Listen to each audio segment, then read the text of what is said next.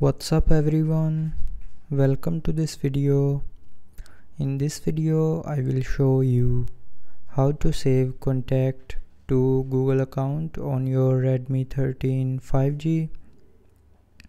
So first of all, open phone app.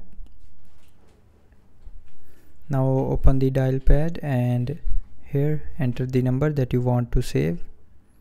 Now after entering the number, tap on create new contact. Now tap on this drop down arrow and from here choose your Google account in which you want to save the contact. After choosing the account, give a name to the contact